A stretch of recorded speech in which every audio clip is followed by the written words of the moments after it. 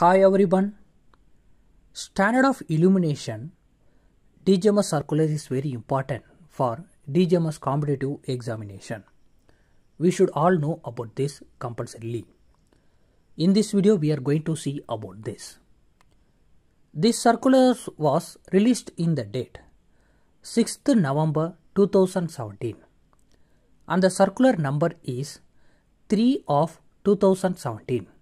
Sometimes in competitive examination they are asking also the circular number, and we have encountered these type of questions in last time first class examination. In this circular all the units are given in lakhs and the H means horizontal direction and V means vertical direction. When you look into this circular, you could see lot of values given in different places of the mining. Sometimes we feel difficult in remembering these values or the places.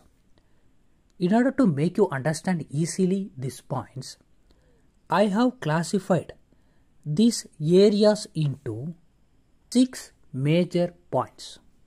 They are the brightest areas, the darkest areas, drilling areas, operation areas, areas related to conveyors and other areas in the mines.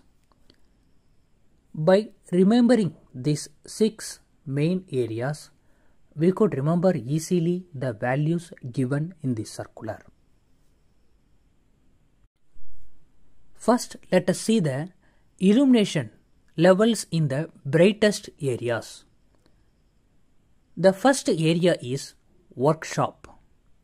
In this area, when you measured in horizontal direction, the value should be 100 lakhs, and in the vertical direction, the value should be 50 lakhs. The second place in the brightest area is electrical substation. In this, when you measure in horizontal direction, it should have 100 lakhs value, and in vertical direction, it should have 50 lakhs value. Now let us look into the values related to darkest areas. The darkest areas are haul roads for truck and dumpers, roadways or footpath from bench to bench, the path used by persons working in the mines, and the rail haulage track.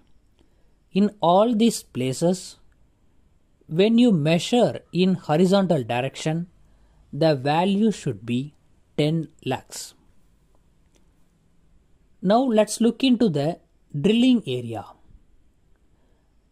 In area where the drill rig works, we should have value of 25 lakhs when we measure in vertical direction, and the area where the drill hole exists, we should have 15 lakhs in horizontal direction. Now let's look into the operational area illumination level.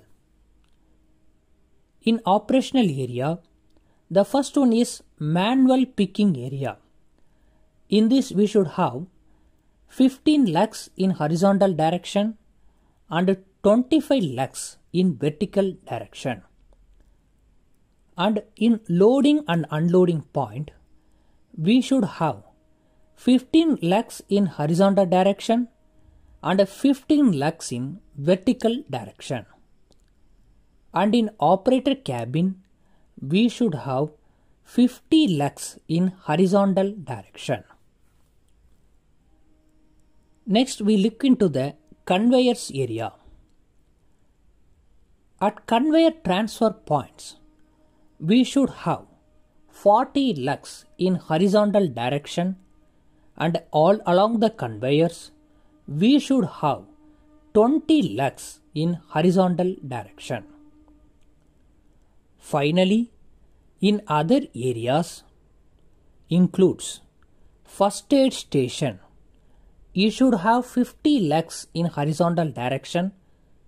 The parking yard should have 50 legs in horizontal direction, and the pumping station should have 40 legs in horizontal direction.